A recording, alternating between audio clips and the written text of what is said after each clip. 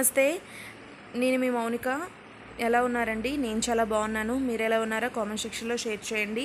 ఈరోజు వచ్చేసి నా favourite curry and spicy curry mutton curry ఎలా చేయాలో చూపిస్తున్నాను. చాలా అంటే చాలా టేస్టీగా ఉంటుంది. ఈ కర్రీ మై ఫేవరెట్ అండి. ఈ కర్రీ దీనికోసం నేను ముందుగా ప్రాసెస్లోకి వెళ్ళిపోదాం.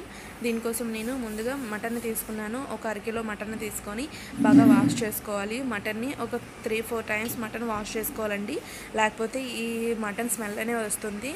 బాగా వాష్ చేసుకొని పెట్టుకోవాలి. నెక్స్ట్ దీనికి ఉల్లిపాయ పేస్ట్ అండ్ కరివేపాకు యాడ్ చేసుకోవాలి. ఎప్పుడు కూడా కరివేపాకు చికెన్లో అయినా మటన్లో అయినా కరివేపాకు ఉల్లిపాయ పేస్ట్లో యాడ్ చేసుకుంటే చాలా అంటే చాలా టేస్టీగా ఉంటుంది.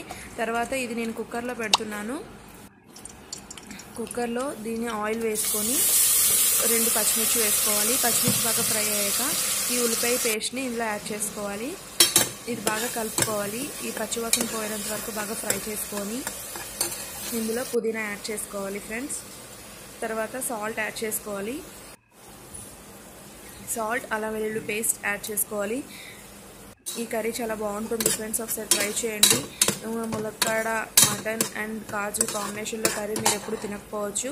ఒకసారి తిన్న వాళ్ళైతే ఒకసారి ట్రై చేయండి. ట్రై చేసి కామెంట్ చేయండి ఫ్రెండ్స్. మీకు ఎలా వచ్చిందో నాకు కామెంట్ చేయండి. నేను చేసినవన్నీ మీరు చేస్తున్నారని నేను నమ్ముతున్నాను. ఇదంతా బాగా ఫ్రై అయ్యాక ఇందులో కారం యాడ్ చేసుకొని బాగా కలుపుకోవాలి. కారం ఇదంతా ఆయిల్ పైకి వచ్చిన తర్వాత దీనిలో మటన్ వేసుకోవాలి. ముందుగా శుభ్రపరుచుకున్న మటన్ని ఇందులో యాడ్ చేసుకోవాలి ఫ్రెండ్స్. మటన్ యాడ్ చేసుకొని కలుపుకొని ఈ మసాలా అంతా ఈ మటన్కి పట్టేటట్లు కలపాలి. తర్వాత ఇది ఆయిల్ పైకి వచ్చినంత వరకు దీన్ని ఫ్రై చేయాలి. బాగా మటన్ ఎప్పుడు కూడా బాగా ఫ్రై చేయాలండి. ఎంత టైం ఉడుకుతుందో అంతకంటే ఎక్కువ టైమే మనం ఫ్రై చేసుకోవాలి. ఫ్రై చేసుకుంటే మటన్ స్మెల్ అనేది మనకు అస్సలు రాదు. ఇంకొక సారీ చెప్తున్నానండి, ఇది వాటర్ యాడ్ చేసిన వీడియో క్లిప్ మిస్ అయింది.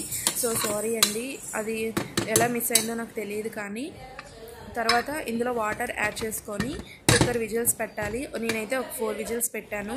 తర్వాత దీన్ని వేరే కళాయిలో షిఫ్ట్ చేసుకొని దీనిలో పుదీనా యాడ్ చేసుకోవాలి. ఎప్పుడు కూడా మటన్లో పుదీనా యాడ్ చేస్తే చాలా టేస్టీగా ఉంటుంది. మటన్ కొత్తిమీర కన్నా పుదీనా చాలా టేస్ట్గా ఉంటుంది. చూడండి, ఇప్పుడు కొంచెం బాయిలింగ్ అవుతుంది కదా, దీనిలో మటన్ మసాలాని యాడ్ చేసుకోవాలి. మటన్ మసాలా యాడ్ చేసుకొని బాగా కలుపుకోవాలి.